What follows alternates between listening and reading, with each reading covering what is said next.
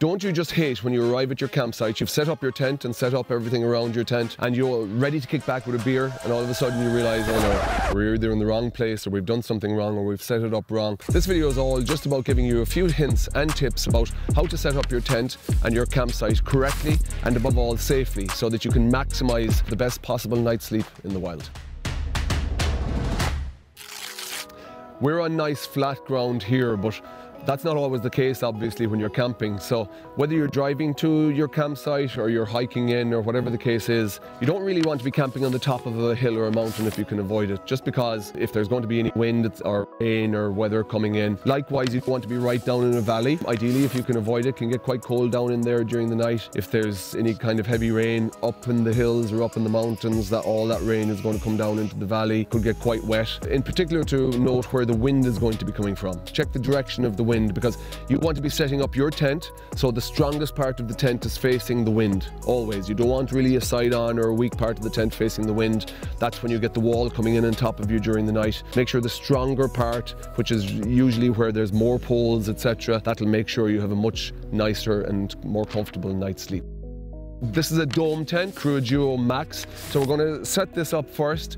Then I'll talk you through the steps of staking it out, etc. It's quite a simple freestanding tent. So let's get into that, and we can talk a little bit more after we have it standing.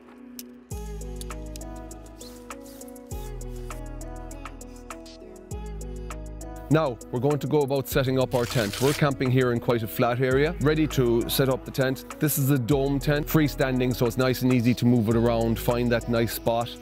We're facing the back of the tent to the west, even though there's no real wind here today. I like to make sure the strong part of the tent is facing into the possible inclement weather, and our prevailing wind comes from the west. We're quite nicely sheltered over there, yet still far enough away from the trees that we're not going to be hit by any branches coming off. So really important to stake out tents properly. By that I mean staking out all the corners of the tents properly, staking out all the guy lines properly. But before I start, I'm going to close the doors. If you don't close the doors when you're staking out the tent, it'll be stretched into the wrong position. So close your doors, finish staking out your tent, and you've it spread out properly, that it'll be nice and easy to zip the doors closed and open afterwards. If you're on rough or really wet ground, you might want to consider an actual second footprint underneath, but here we're not using it, it's not necessary.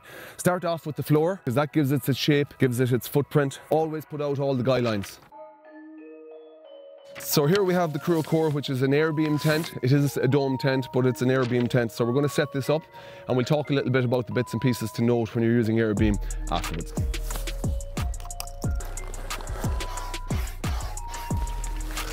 Okay, so just as I finished setting up here, a couple of other things to remember. Again, same thing. Floor first, and now we're doing the guy lines around the side. When you're setting up, just make sure that there's nothing underneath the tent. So that could be stones, that could be twigs, anything that could penetrate the floor of the tent. If you're in any doubt about it, you should really have a footprint underneath. They call it a footprint. It's just a tarp, it's an extra layer to protect the floor of the tent. As I've already kind of mentioned as well, flat ground is absolutely crucial. The last thing you want is waking up in the middle of the night and you find yourself not able to sleep because you're sliding off of your mattress. So here we have the CRUA Core, which is an air beam tent. Very nice and easy to set up. You basically pump up each of the tubes. In this case, it's in 3 spots. You could probably put this tent up and get it all pumped up in between 5 and 10 minutes, depending on how energetic you're feeling. The back of the tent, in this case, facing any possible inclement weather. As we said, there is going to be a little bit more bend with air beam, so they're not going to be as rigid as aluminium frame or steel frame tents. So we just want to again make sure and double down that all guy lines are always out.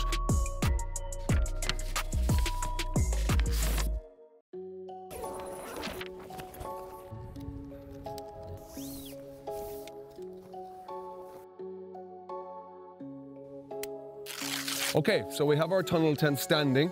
This is the CRUA Tri. It's a 3-person tunnel tent. You'll see there's a little bit of a different setup, not least because it's handier with 2 people. If you have 2 people, it definitely is easier. It's very doable with 1 person, as you can see.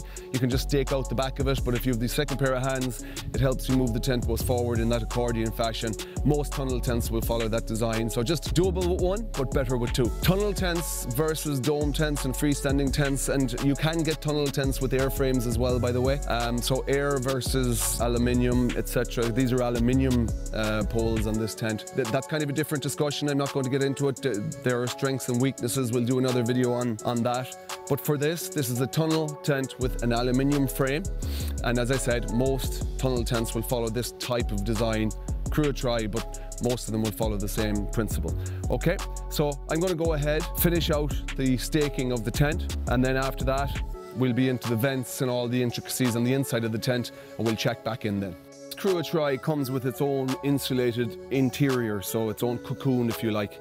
Using insulation in a tent is good for a number of reasons. Number one, the wall isn't going to perform very well of any tent thermally, so this helps you stay warmer inside or cooler when that's required. It also dampens noise and dampens light coming into the tent, so all in all leads to a much more comfortable night's sleep. So this one is built into the Tri. You can get supplementals so that you can add the CRUA colour, for instance, you can add into any tent and it's standalone. Okay, so there you have some really important pointers to remember when you're picking out a spot for your tent, when you're putting the tent up, and when you're taking the tent down. One more thing when you're taking the tent down: if it comes down wet or damp, make sure you put it up when you go home to dry it out, otherwise it becomes moldy, unusable again. Okay, put the tent up, dry it out if it's put down wet. So if you like these videos, please subscribe to the channel, hit the like button, all the usual stuff. And if you have any specific questions or comments, put them in the comments section. And if you have any kind of parts, let's say, of the camping procedure, the camping process that you'd like us to create a video about, put that in the comments below as well. We'll be monitoring it. So until next time, this is Derek from CRUA and Loke behind the camera.